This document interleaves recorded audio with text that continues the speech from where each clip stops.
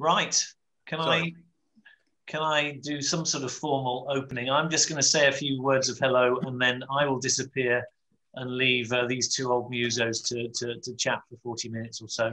I will liaise with everyone who's watching, and I will be bartering you all to send in some questions for David, and so I will reappear at 35 to 40 minutes past 7. And in the meantime, I'll leave these two to have a chat. So can I first of all introduce you to a good friend of our shop and BBC journalist, Mike Naylor. So Mike, I'll leave it in your capable hands. See you soon. Thank you, Ben, and a very good evening. And we're going to welcome David Hepworth because he's a renowned and prolific journalist, writer and broadcaster. He wrote for the New Musical Express and Sounds and then Smash Hits, where he later became the editor. He's launched several magazines such as Just 17, Q, More, Empire, Mojo, Heat and The Word. And in the 1980s, he presented the Old Grey Whistle Test on BBC TV. In fact, I saw you only last week, David, in the Andrew Marr series, The New Elizabethans, hosting Oh my goodness. Live Aid in 1985 and talking with a certain Bob Geldof. Oh, God. Well, David's written over half a dozen music books, and this latest one gives a terrific insight, really, into how many British acts rocked America, including the Beatles, the Stones, the Dave Clark Five, and yes, Herman's Hermits in the 1960s. Led Zeppelin, David Bowie, The Who, and Elton John in the 70s, to name a few, up to the video age and the launch of MTV in the 1980s. It's packed with super stories about how record companies and managers promoted their artists. They used the media of TV, of course, in America, and magazines, and even the cinema. How they also got ripped off, some of the groups, and then the groupies that followed them around. So, David, welcome. Nice to be with you. And tell us a bit about the musical styles that were around in the States and in England, sort of at the end of the Second World War, up to 55 and the start of rock and roll, because obviously both countries were a very different place from where we are now. Well, I suppose pre-rock and roll, you know, there were the popular music on both sides of the Atlantic was dominated by kind of jazz-based dance band music, I suppose, really, and in which the British dealt a rather prim variant of the kind of hot version that the Americans provided. And of course, the thing that had been a huge influence on that whole thing, that whole period, which is where the book gets its title from, is that there've been a huge number of American service personnel based in the UK prior to the D-Day invasion, and they were described with some sourness by the locals as being overpaid, oversexed, and over here. And never did anybody imagine that there would be a time when the young men of Britain would ever have anything comparable in effect in the United States. But of course, that's what did happen, which nobody would have foreseen. Even in the 50s, when rock and roll came along, I think rock and roll was still seen as essentially an American thing. You kind of had to be American to do it. You know, it was in an American language, and you only have to look at and compare and contrast the kind of American exponents of this. You know, Elvis Presley with his kind of Venusian perfection and grace, and then you had Cliff Richard. It was so clearly, desperately wanting to aspire to the same condition and never quite managed it. And so, you know, British music had an absolute chip on its shoulder, no doubt about it at all. The musicians who first started to play rock and roll in Britain in the 50s, they were doing it on cheap imported instruments. They couldn't get instruments from the United States because they were denied them due to, you know, economic measures taken in the 50s to repair the UK economy. And so they can only get cheap version from Sweden or Germany or whatever, which never quite made the sound that they wanted to make. And so they're very much poor relations. And on the rare occasions when acts came over, Buddy Holly came over, controversially, Jerry Lee Lewis came over, these people came over, and Elvis Presley never did. All these people like the young John Lennon and Paul McCartney and the young Mick Jagger and so forth would flock to see these people, to touch the hem of their garment. And, when Buddy Holly and the Crickets appeared on Sunday night at the London Palladium, pretty much everybody in the UK who had a guitar was sitting there thinking, how do they do that? Where do his fingers go? Because they'd never seen this kind of thing at all before. So it was, this all came from this incredibly exciting, alluring place that none of them ever expected to go to, because I was born in 1950, and the idea of going to the United States up until the mid 70s, I think, really was a dream far beyond most people's imaginings. And that applied to John Lennon and Paul McCartney and Mick Jagger and all those people. And they never thought it would happen. But of course it did. And I think the kind of conduit that made it happen, the thing that happened in Britain that didn't happen in America, is skiffle. And I think skiffle is a hugely influential and very, very important component part of this. Because as skiffle's a kind of cheap, folksy version of rock and roll and blues and all those things mixed up together. And it's kind of it's what the Americans would call social music, I think. It was played very often by members of Boy Scout troops or church organizations or so forth. But, people like the Beatles got into it by playing skiffle, first of all. So that was their twist, the first of a number of twists on American music. And what I've tried to do in the book is trace all these twists going back and forth, because there's been this really inspiring and interesting traffic in musical ideas over a long period of time, back and forth across the Atlantic. Sorry, that's a very long-winded answer to your first question. It's terrific. It set it up brilliantly. And obviously some of the skiffle was as a result of the British musicians not being able to get the electric guitars and electric instruments. Absolutely. And then the other sort of twist was that, if you like, they'd either passed away, like Buddy Holly and Eddie Cochran, Gene Vincent. Their careers were beginning to fade, and people thought that rock and roll was a fad that was not really going to last, the white rock and roll from America. Plus, a lot of it was not even played on British radio because the way that was set up, or you had to tune into Radio Luxembourg. Yeah. And then the Beatles struck, and yes, Love Me Do 1962. Then they had more hits in 63. But another big thing that, in terms of, as we focus on the Beatles, was that, of course, JFK was shot and killed in 1963. So America was in mourning. It's just a coincidence, is it not? That was where then, in 64, the Beatles could go there and give a whole lift to the USA. I think it's certainly part of the story, yes. I mean, because don't forget, the Beatles, during the year of Beatlemania in 63 in Britain, the American record company had deliberately not wanted to put their records out, which is absolutely startling when you think about it. There was very much a not invented here syndrome. They never thought a British group, well, it will never mean anything in America at all. They just couldn't imagine it. And they dug in, and they eventually dug in so far that they were absolutely committed to the idea. And so some of the Beatles' early hits were licensed to small record companies, small black record companies very often, because Capitol Records, who were the official arm of EMI, didn't want anything to do with them. But anyway, they eventually were forced to give in. And the period during which they forced to give in was that period very much bounded by the death of JFK and the Beatles' arrival there in February 1964, during which they just came to absolutely dominate the American charts. And so when they arrived there in 1964, they arrived at the top.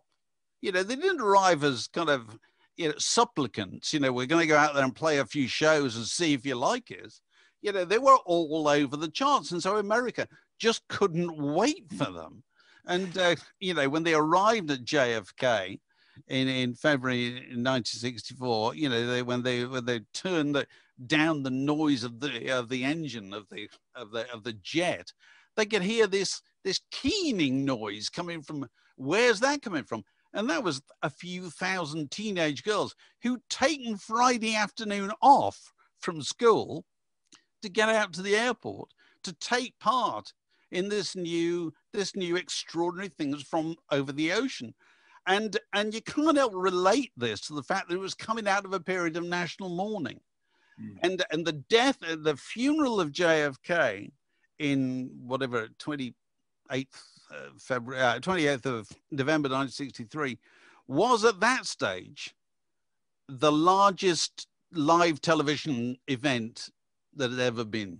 And so more people were watching it and paying attention to that thing that live than had ever happened before.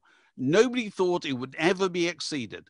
But of course it was exceeded in February 1964 when the Beatles played the Ed Sullivan Show.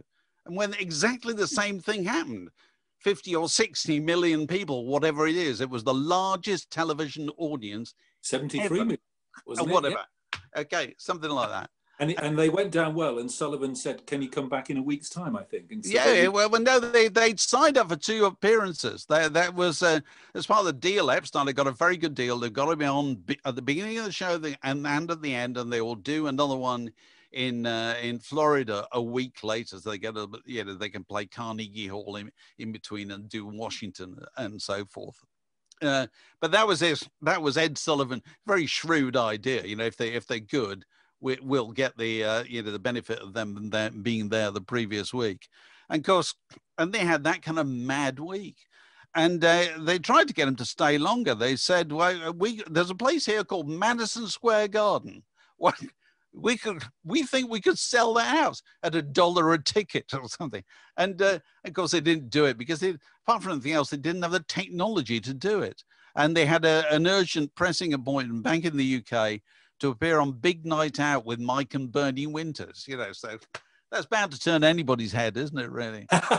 Yeah, I came across that on YouTube the other day, actually. So just sticking with the Beatles, then, of course, they went back and they had to make A Hard Day's Night, which was directed by an American, Dick Lester. Yeah. How inspirational do you think that film was for the fans, both sides of the ocean, and to aspiring pop stars like Chrissie Hynde, possibly Billy Joel, and certainly Stephen Van Zandt and Bruce Springsteen? I think it's hugely influential. I think it's more influential than anything else. I think Hard Day's Night as an LP, don't forget. I had it here actually. Sorry. No, we can all imagine Hard Day's Night, can't we? Was revolutionary. It was the first time that a band had gone in and said, "All right, we're going to write 14 songs or whatever there are, 13, I think." Okay, and the first lot are going to go on the soundtrack of the movie, and here's another 6, and they're all absolutely astonishing, and there is not a weak track on that record at all. They're all written by John and Paul, not even George. It's a staggering achievement. And then you have the film, and I think what the film did was maximize the secret source of the Beatles, which was when they arrived, Paul McCartney thought, why would America want us? They have loads of groups. Because the truth was, they didn't have loads of groups. They had instrumental groups and they had solo singers, all of whom seemed to be called Bobby. And but they didn't have groups. And what the Beatles had, which came over on the Ed Sullivan Show, came over in their press conferences, and certainly came over in Hard Day's Night, was that they had the feeling of a gang, the feeling of a group, the feeling of a family. Great warmth between them, albeit, there was no gushing. There was no... One of the things that still amazes me about the Beatles when you look back is that these guys who went through what they went through together, you never see a picture of them hugging. You rarely see pictures of them touching each other because they were men of a certain vintage. You know what I mean? That sort of thing was kind of not really known. And but what was communicated in Hard Day's Night was, oh my God, this is a family. This is a family we can all join. For a while in our fantasies These are people who have maintained their childhood passions into adult life, and they don't seem to be letting go of them at all. And that was a very powerful message to youth all over the world, and I think particularly in America, because in America at that time, people started to move out of their old neighborhoods. They're going to suburban developments. So divorce rate was climbing. There was a lot of separation between parents and their kids.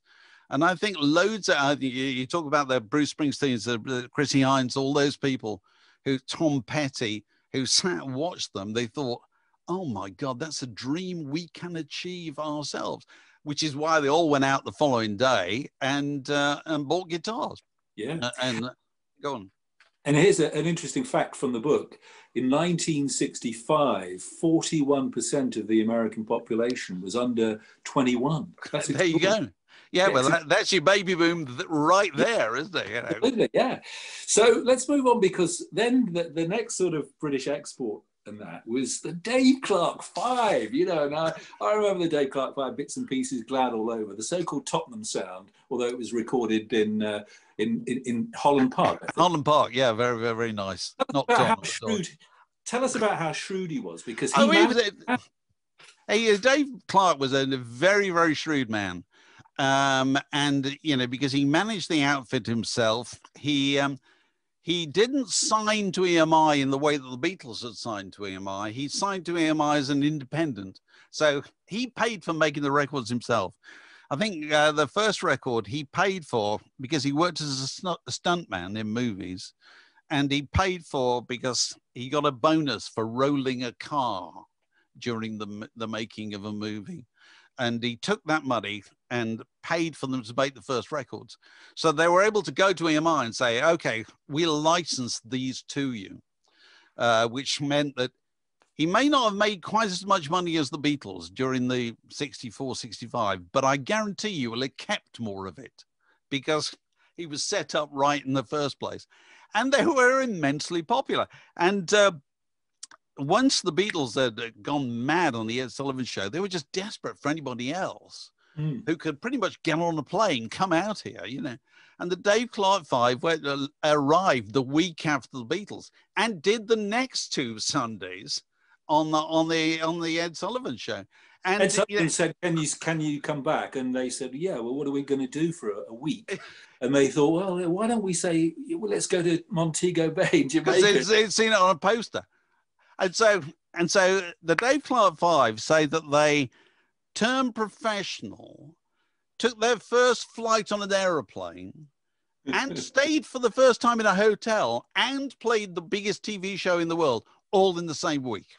Yeah. So people tell you that pop music nowadays moves quickly. No, it doesn't. It moves really slowly compared to how it moved in 1964, 65. Totally. In 64, the Dave Clark Five had 7 singles and 4 LPs in the States, which is extraordinary. They just cranked them out. Yeah. Played in 50 cities, and they ended up doing, I think, Ed Sullivan 18 times. Yeah. Oh yeah. They were one of the first groups who were arguably more popular in the United States than they were in Britain. And you could say that their sound was very appealing to the American ear because they had a saxophone. Don't forget, very few groups had a saxophone. Having a saxophone is quite an American thing. Yeah. And so they made that kind of frat house sound that's very appealing to the Americans. And they had that kind of, they were the first stadium rock group, it seems to me, all the, you could do the motions to the Dave Clark Five, they were very appealing to 14, 15-year-old boys. I want to do 2 other sort of 60s acts, if we may, David, and the Stones, obviously. They had been put in check jackets, I think, by their management. And then when they got to America, that all changed. They just went on stage in their ordinary clothes or sort of striped loon pants, the opposite from the way the Fab Four were being marketed at the time. And you say in the book that they were deep end snobs from the very beginning. That was because a number of their members, you know, were like Charlie Watts, he loved jazz, and Brian Jones had this love of the blues. He came from Cheltenham. That seems an odd place to then suddenly quickly go to America and make it. Yeah, he used to try and pass himself off in Cheltenham as Elmo Lewis, which is, you know, doesn't watch anywhere, let alone Cheltenham. But anyway, they, you know, I made the point about snobs. I mean, because all the British groups who went to the States, they all loved American music. They were all just thrilled to be at the home of American music, but the Stones more than most. And Andrew Eldon, their manager, very artfully exploited this by arranging for them to go and record at Chess in Chicago, which is where the Chuck Berry and Muddy Waters and so forth made records. And they were very thrilled and surprised when they first went there to see Muddy Waters was actually in the studio. But of course, he was painting the ceiling rather than making a record, you know, which gave them some idea of the different world over there. But you know, the first few records were all covers of R&B tunes. But in 1965, they were staying in Clearwater, Florida, and Keith Richards was woken up at night by a tune going through his head, and he had the presence of mind to play it into a bedside tape recorder. And the following day, he played it to Mick Jagger, and Mick Jagger wrote some words, and they went and recorded it in Chicago. It didn't work very well. A week later, recorded it in LA, 2 takes, Satisfaction, you know. And Satisfaction is really interesting in a record because it's arguably the greatest single of the greatest year in the history of the single, which is 1965. But what's interesting to me about it, in the light of this book, is it's an American record. It's a record about America. It's a record about the adventure and the strange, disorienting experience of being in America, and that made it immensely appealing to both Britons and Americans, you know. And so ever since that point, it seems to me the Rolling Stones have been, to a certain extent, an American group, you know. Yeah. They got a kind of American head on, which many groups went on to do, I suppose. They also went on a TV show that was helpful for them, I think, called Shindig. Yes. It was produced by the Englishman, Jack Good, and he had the sort of foresight to say, well, we're going to have Howling Wolf on this same show. And obviously they knew, like you said, they knew about the Americans. And so that was you can see clips of this. So you can see the Rolling Stones literally sitting at the feet of Howling Wolf, like a bunch of students. It's a really odd thing to watch. They also played on the same bill as a circus act, and there were live chimpanzees. Well, you see, that's one of the interesting things. In the 60s days, there was no circuit. There was no setup. There were no promoters who did that kind of thing.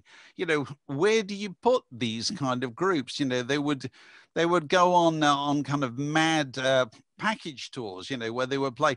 Well, the Who did a thing at when they first appeared there, and when they did a series of concerts in New York on a bill with loads and loads of other acts, and they only had 8 minutes, I think, or something like that, to do their thing. And I think basically they just played My Generation. That was it, you know. They just did. At the climax of which they would, you know, auto-destruction and so forth. Keith would destroy his drum kit and so forth. And then they go off in a cloud of smoke.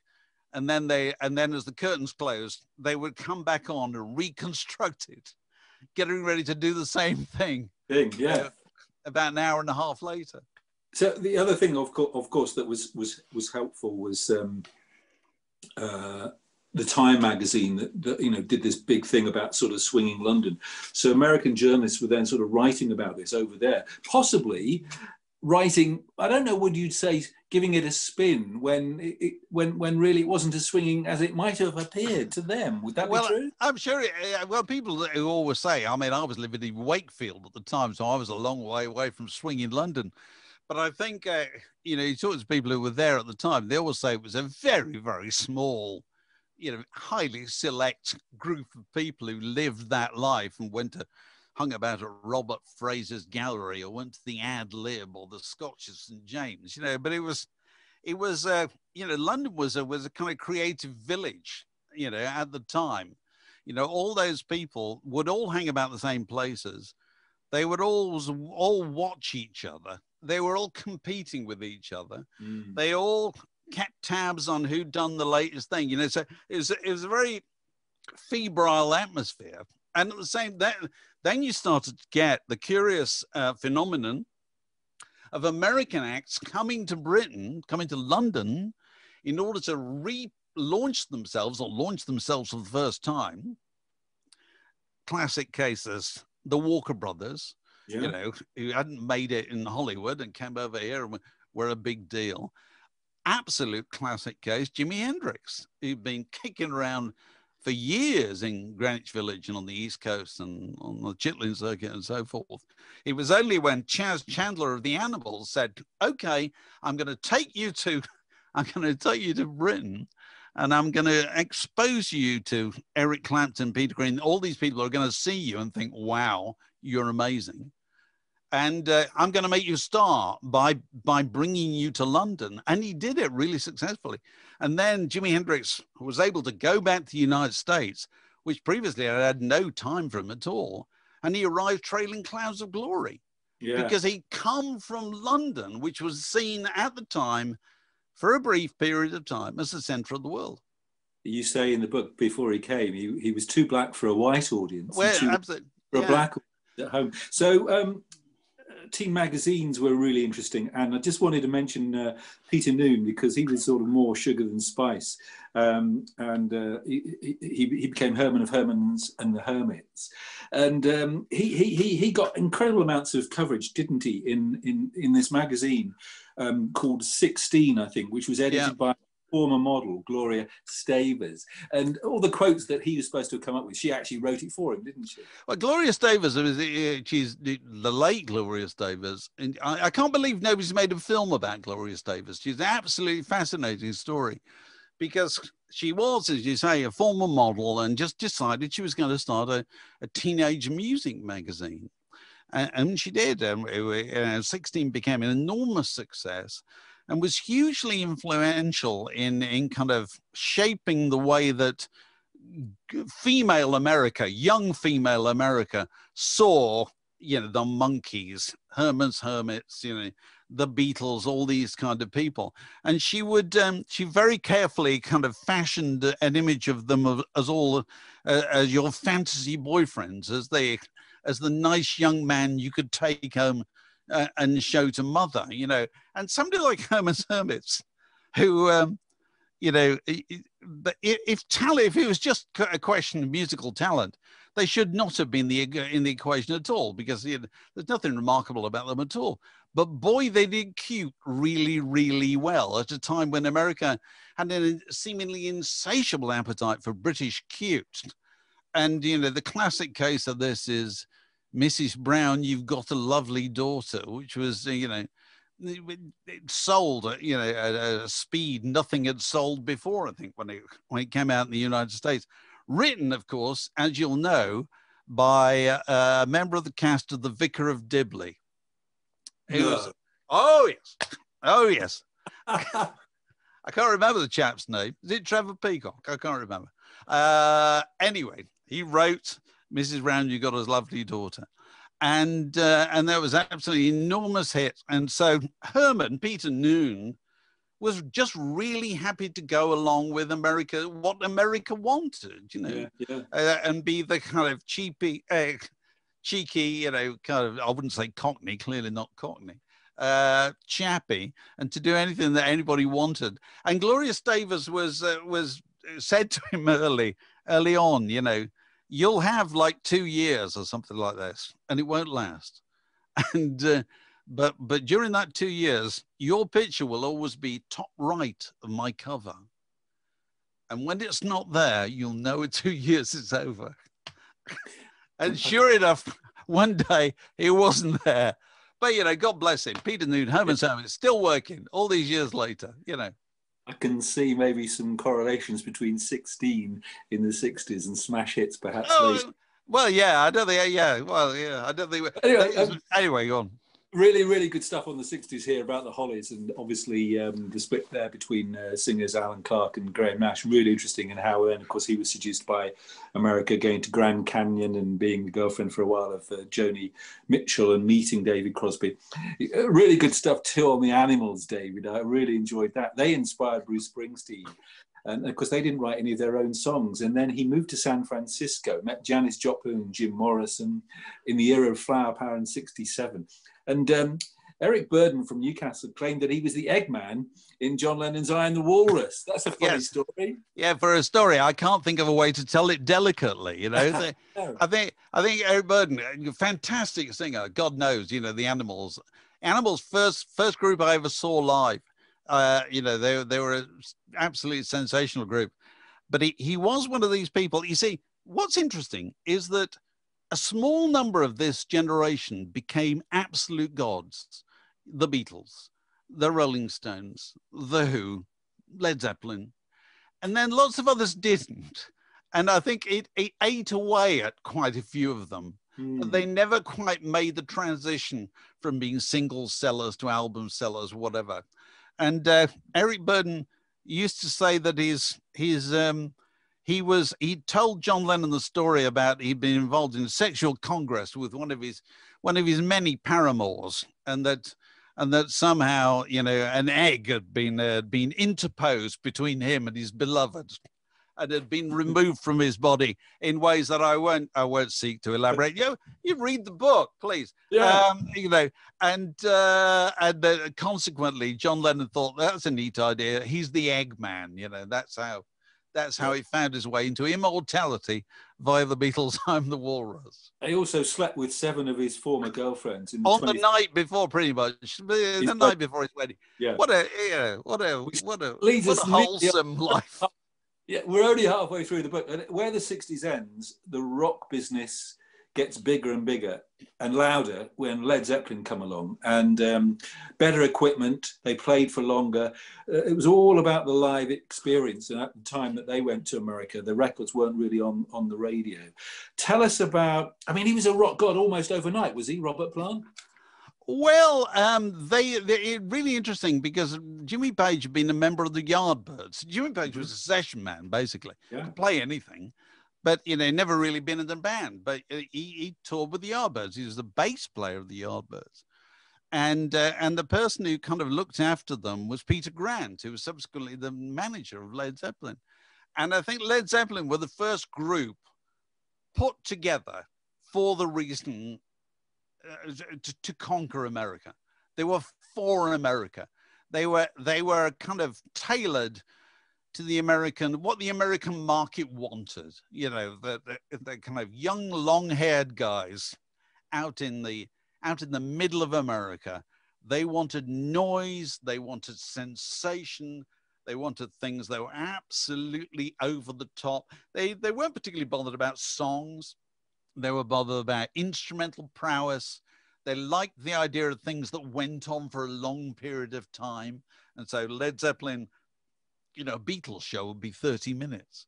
A Led Zeppelin show would be 2 hours, 2.5 hours, because it kind of had to be that long to accommodate the bass solo, the drum solo, the guitar solo, and all those kind of things.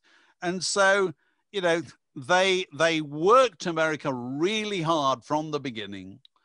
And first of all, they did theaters, and then they moved up to arenas, and then they were moving up to stadia. To give you an idea of how foreign this was to the UK experience, Chris Drazier, who was a former member of the Yardbirds, was living in New York, and somebody in Led Zeppelin said, "Yo, come and see us. We're playing Madison Square Garden." And he said he couldn't believe it. He said, "Because I don't think bands play Madison Square Garden. Surely that's basketball or boxing or whatever."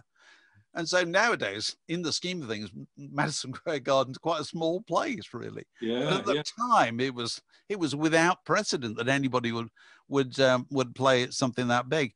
And so Led Zeppelin became immediately hugely successful, signed to an American record label. You know, they were very attuned to the American market, and Robert Plant became kind of a sex god you know, because that's one of the strands in this whole thing, which I found absolutely fascinating, is that the great sex symbols of rock in the 60s and early 70s were British, you know.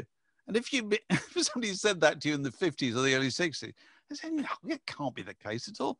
But, you know, Roger Daltrey, you know, Robert Plant, Mick Jagger, all these guys who by American standards were quite spindly, really. But, you know, they were with their shirts off, you know, their fantastic cascading ringlets, you know. You write in this context of Led Zepp about the rise of the groupies. American women were quite free but wanted to get off with these guys. And can you just give us the story in brief, David, about a couple of women, I think, called the Plasterers of Chicago? No, they were not the Plasterers. We can all get Plasterers. They're quite innocent. The Plastercasters, they would have called it, were some girls from Chicago who became really, really well known because their idea is they wanted to have mementos. They were more bothered about the mementos of the sexual encounters than they were about the sexual encounters. And they would take special plaster into which the erect member of the rock star of their choosing would be inserted, and they'd have to hope that there was then a race against time. You know, could the tumescence be kind of maintained long enough for the plaster to set, so that they would be able to make some sort of cast from which they could have their souvenirs of what they referred to as the Hamptons, Cockney rhyming sound there, of the men that they'd done. And the interesting thing about the Plastercasters was they preferred British penises. It's all there in this which book. Is such a weird idea.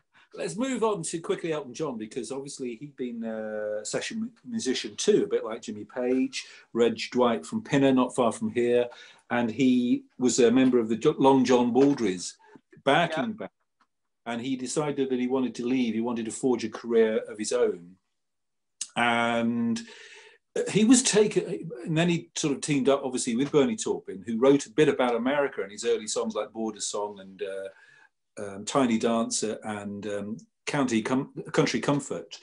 And they took Elton to the US to a big show, I think, at the Troubadour. The Troubadour in LA, yeah. And he could have died there. Oh, absolutely. Tell us about that first show. Well, it was a massive. It was a bit like the Beatles. It was let's come in at the top. And he was signed by Dick James for a publishing deal. And Dick James had previously signed the Beatles. So the story was, the man who signed the Beatles has signed this rather unlikely looking chap from Pinner called Elton John.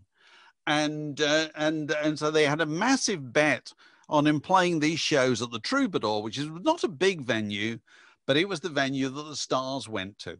And they just made sure that the guest list was absolutely stacked with, members of the band and Leon Russell and all kinds of people. Beach Boys, Randy Newman, Quincy Jones. Yeah, imagine Randy Newman in the audience. God. And he was introduced by Neil Diamond. Yeah, so absolutely went in at the top. Could have died like a louse in the Russian's beard, as P.G. Woodhouse would. But by some miracle, it happened. America absolutely took to him. And so he kind of retained that celebrity for years after. But sorry, I've just got this out. This is what fascinates me. This is the record that he had just come out at the time, Tumbleweed Connection. And if you listen to this record, if ever a record was completely in the thrall of the band, of American kind of frontier mythology and imagery, this record is. Well, this record was composed in Pinner, okay? Composed in Pinner, recorded in Wardour Street, okay? By two guys who'd never been to America at that point at all. All they knew about America was what they'd read and what they'd heard on the band records and Leon Russell. And what I love about it most is that cover which is supposed to be a frontier railway station, was actually photographed on the Bluebell Railway in Sussex. Okay. Oh, yeah. So that's about as inauthentic as you can get. I think that's what we would nowadays call cultural appropriation. Absolutely. But he did it enormously successfully. I can see Ben's coming back, but I just wanted to finish the story that when he was playing there, Elton John, the first sort of part of the show was actually pretty ordinary, let's say, not particularly exciting. And then something happened. Tell us what happened when he then became known as the new Messiah in town. He spotted the audience and he suddenly got up and got alive. Well, he spotted. I mean, imagine if you look out the audience, you see the figure of the Old Testament figure of Leon Russell out in the audience. You think, oh my God, this is the man I pinched this act from, basically, you know, because he modeled himself on this. And so I think it's one of those things that often overtakes performers on stage. They think, I can either retreat or I can advance. And at that point, Elton decided, I'm going to advance, kick the piano stool away, and embraced his inner Little Richard, and just started going mad. And people who were there will say that, you know, the entire place just, you know, levitated, it seemed, from then on. And he was kind of made. He was made by one show. It's an extraordinary thing, you know. One show in front of the right people at the right time in the United States. But again, there was that huge American appetite for things that came from the UK, which had started with the Beatles. Another really good piece in this book, David, which we won't have time to talk about probably, but it was what David Bowie did. Obviously, he'd been, as you said, I think before we started, he released his first record, I think, on the same day as Sgt. Pepper in 67. And as we know, although Space Oddity was a #1, I think, in 69, took him some time to break through. And he went to America on his own without going to play any shows. He just went to meet people, to be seen with people, and to absorb that whole American experience. And it was there, I think, that he worked out that he needed to become Ziggy Stardust. Yeah. Yeah. Oh, yeah. I think it's the most formative 2 weeks of his life. Somebody's just made a film about it, I think. And I think the key thing about that trip to the United States in February 1971 was that he went on his own. And therefore, if you've ever gone to America on your own, and I have, it's a very intense experience, and you completely take it all on board, you know, absolutely everything. You know, every road sign you can read, you know, everything goes inside. And because none of it's getting diffused by being shared with somebody, it's all internalized. And so David Bowie did his major reinvention during that 2 week period. Ziggy Stardust, all that sort of stuff, all happened because of America. You know, and when he came back, he was talking about elevators and sidewalks. You know, before he'd gone, he was kind of psychedelic English. Once he was there, he was kind of punk rock. He was the beginning of punk rock, you know, because during that visit, he heard the Stooges and all that kind of thing. So it's a massively influential time for him. What's lovely about that story ends with his first Ziggy performance, which was just down the road from here in Tring. Oh, right. Was it really? Friars Music Club in Aylesbury, yeah. And it's right. Of course. Yes, of course. By the guy who still runs it. Dave Stobbs. Yeah, you know David. I know. Yeah. I haven't seen it for a long time, but yeah, go on. And so there's walking across the market square is meant to be the Friars Market Square. Right. Is the opening line to? Is that 5 years? Yeah. Yeah. Well, yeah. This is a fantastic book. I've learned so much and enjoyed it. I couldn't put it down at all. And you move it obviously then from the 70s. You talk about punk, well, and the Sex Pistols. We briefly went to Texas. Obviously the Jam a bit, and the Clash, and U2, the rise of MTV, and in '83 the Brits were doing fantastic again, and then Live Aid, Madonna in the 80s. In the 60s, 41 British made records went to #1 on the Billboard Hot 100. In the 60s, 41. In the 70s, 49. In the 80s, over 60. And in the 90s, only 10.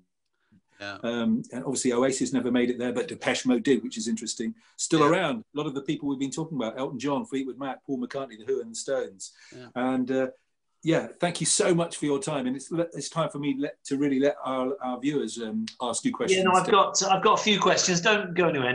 Mike, I want you to chip in as well. I think I'm going to start with Nick Handbridge. He came back with exactly what I was thinking as well. Not sure if I want to ask this, but intrigued to know what evidence we have for the Hamptons anecdote. I think is there a museum now of penises somewhere in There probably is, and that was there was the groupie phenomenon was such a big thing in 1969 that Rolling Stone ran a big feature about the groupies, particularly about the Plasticasters, and it was so successful they put it out as a book, just quickly. It was just an extraordinary thing. It's quite interesting. Groupie culture is it's a very American thing. It hadn't happened in the UK at that stage. There was something, it was sexually demonstrative, in a way that wouldn't have happened in the UK. And Kim Fowler used to say that the first time he'd ever seen a groupie in action was a girl turned up at a hotel in the States and announced that she was looking for Paul Jones out of Man from Man because she intended to sleep with him. She didn't want to get to know him first or anything like that. It was it was the hunting instinct, I'll take him off in my Observer's Book of Rock Stars or whatever. So there is considerable documentary evidence about the Plasticasters. And I think if you I won't suggest anybody looks on the internet, but if you research this, I think you will find Plasticasters, the members of some very well-known rock stars, are out there still. Fantastic. Okay. Margaret asked, the Beatles were the most influential group of popular music. Do you consider they still have an influence on music that is produced today? Well, they're the gold standard of everything. I'm sure, I don't know if I hear that much of them but I think, anytime four people gather in a room to play music, I think the Beatles hover there, and their personalities, this is a huge part of the thing, is that, I often think in any kind of musical success, it's interesting to add up the proportions of two things. One is musical worth, and the other is personality. And the Beatles had massive musical worth and massive personality at the same time. And you find loads of groups got loads of personality, not much musical worth, loads of musical worth, not much personality. The Beatles had those things in perfect balance. And so I think anybody who looks to form a group nowadays still looks at the Beatles and think, my God, that was perfect. But the other thing that made the Beatles perfect, which we often forget, is they stopped. They, how long was it?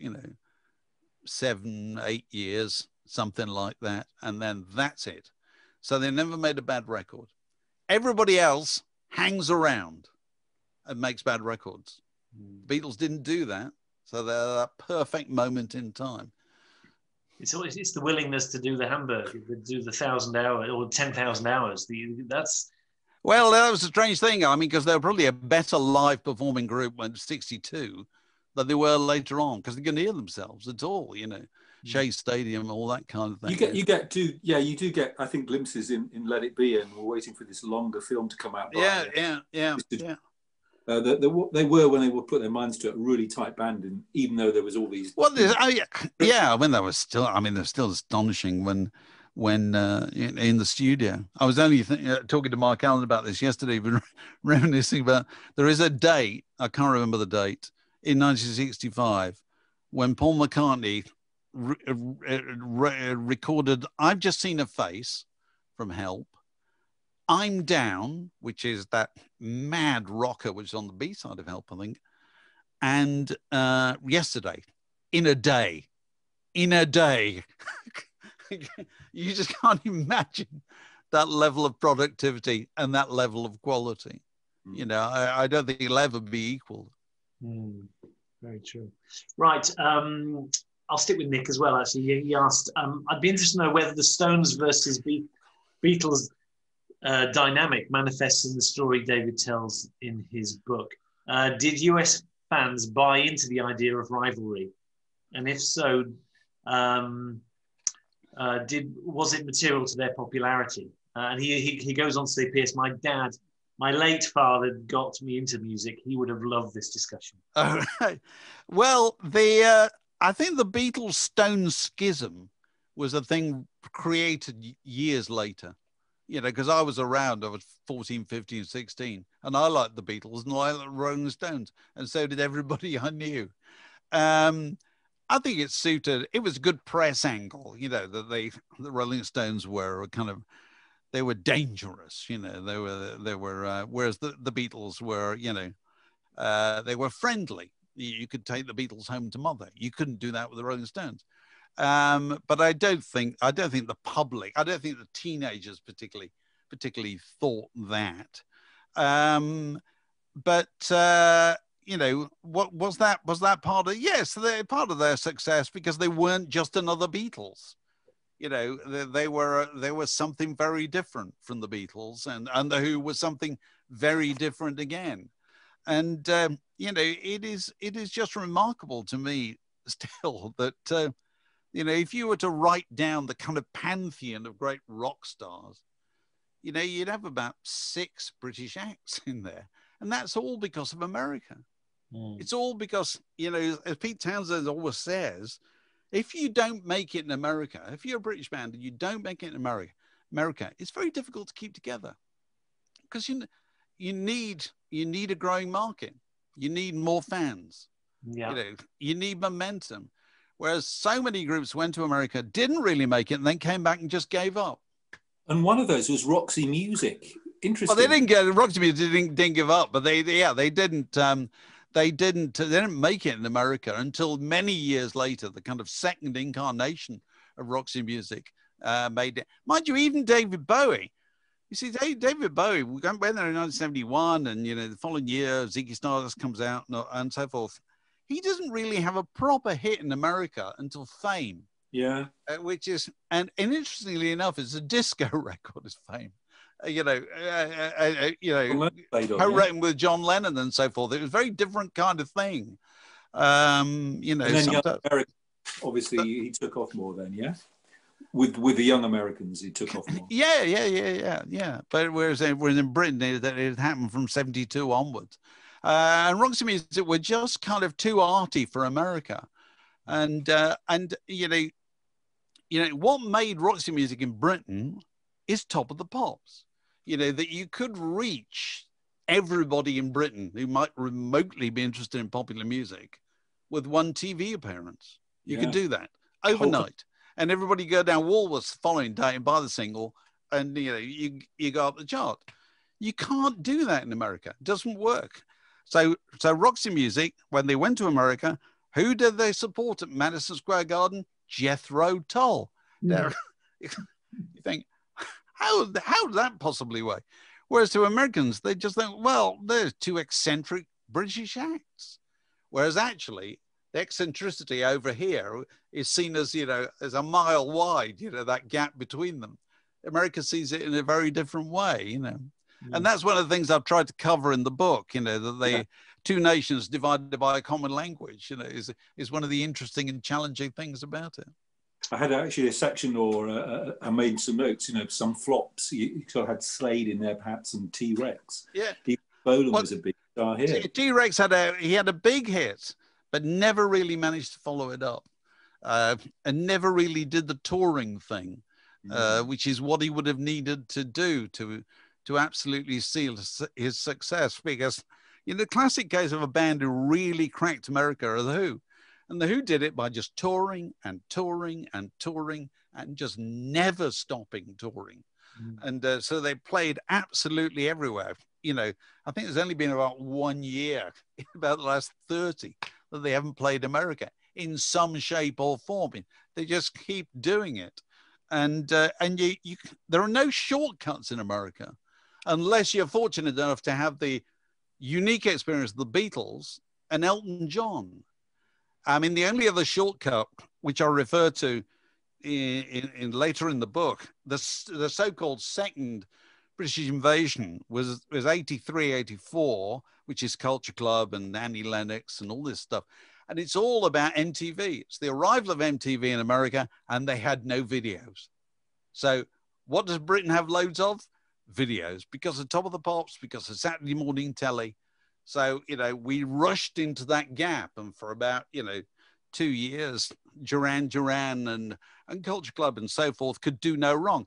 It couldn't last, really, because the only way you make it last is like Depeche Mode made it last, is tour and tour and tour forevermore.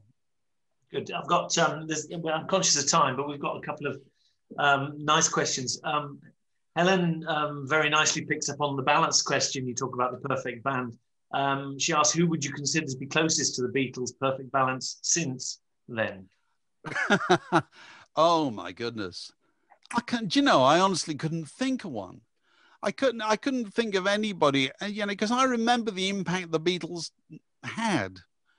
And there was nobody, there has been nobody since with that kind of level of familiarity, that. But what about in terms of legacy of sound, whether it's ELO, Crowded House, Oasis, etc. Yeah, well, I mean, there's loads of people. I often think that the Beatles were a brilliant band and a really bad influence. The Beatles made everybody think that because they could write their own songs, they could write their own songs as well. Well, most of them couldn't, but they kept on doing it. There are loads of people whose music recalls the Beatles, people like, as you've said, ELO and Crowded House and some wonderful, wonderful groups. But, the only thing I think about the Beatles is I think even after all this time, they're underrated. I think if you go back and listen to that stuff and you think, my God, they did this in such a short period of time. And when they were doing it, nobody had ever done it before. I'm going to quickly, because we should be finishing in about 2 or 3 minutes. The Harriet Knight comes back with reference to your two countries connected by one language. I'm curious about accents. Mick Jagger and others sang more or less in an American accent, unlike the Beatles. Do you know if the American audiences in the 60s noticed or even cared? I don't think they cared. And actually, I think Mick Jagger sang it out in a strange kind of argot that was it wasn't black rhythm and blues in many ways. It was just something different. The interesting thing, the Rolling Stones' first album, which I still think is the best debut album anybody's ever made, is all made up of rhythm and blues hits. They were all Slim Harpo, Chuck Berry, Muddy Waters, all this. But you go and listen to that record, and God, it's a good record still. And you think, that's that stuff filtered through the sensibility of a bunch of art students in the Thames Valley. You know what I mean? It's just an extraordinary thing. It's not American. It's not English. It's something else entirely. It's something that came about because of that collision between the two places. And I suppose loads of the great music that I've written about in this book did exactly that. It was born somewhere in mid-Atlantic, and that was what was good about it. Yeah. And I've got another question from Margaret. I will ask you one question myself. What's next? What are you up to in writing terms? Oh God, I'm supposed to be writing a book, and I'm reminded. People keep asking me about it. There's a famous old cartoon. I don't know if it's a New Yorker or whatever. Two gentlemen meeting on the street, and one says to the other, "I'm writing a book," and the other one says, "Oh, really? Neither am I." So I'm a bit like that at the moment. So I couldn't possibly tell you what's next. I had one question from Alan Gill about he basically loves XTC. I think he would say just write about XTC, but Well, Margaret finishes off, and I think we'll have to call it a day. Mike, if you can do a closure after this. How many LPs have you got on the shelves behind you? I don't. Honest answer is I don't know. Far too many, my wife would say, but that's nothing. I've got millions of CDs over there out of shot, but you know, it's not a collection of records. It's an accumulation. It's just a load that stuck to me over the years. I haven't counted them. They are roughly alphabetical, and they give me great pleasure. Well done, you. And they make a good background for things like this. They do. Fantastic. I did an interview with a guy called David Freeman, who is an old muso, and his view was an entire wall, all LPs and stuff, because he wrote a book called Blues People. It's on my YouTube channel, so if you want to see that's a very impressive wall as well. Right. The thing is, you see the entirety of it rather than what yours is like a sneaking glimpse of what could be in. We've all been hanging around for years, waiting for lockdown and Zoom to finally, give this stuff a value. Wonderful, thank you. Mike, over to you.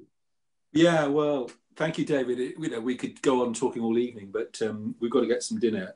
Yes, we could get some dinner. Quite right. So many fantastic stories in here, I must say. And another one that you talk about is Rod Stewart, and when he met and went with Rick Ackland and the recording of the Atlantic Crossing album. If there are any Rod Stewart fans watching and listening, or Faces fans, the section on that is very worthwhile reading. But as I say, we could be here for ages. The book, once again, is called Overpaid, Oversexed and Over There. How a Few Skinny Brits with Bad Teeth rocked America. There's a bit of a section on dentistry and the bad teeth. Quite a lot of well-known pop stars had bad teeth until they could afford to have them rectified. Yeah. And the book is published by Bantam Press. If you go down to our bookshop on the High Street in Tring, opposite the library tomorrow, you'll be able to get a copy. And David, it's been a pleasure. Thank you so much. It's been nice to talk to you. Okay, good evening, everybody. Thank you all. Thank you to everyone who watched it. Your books will be obviously sent if you ask for postage, and they'll be in the shops otherwise. Thank you, Mike. Thank you, David. All right, cheers.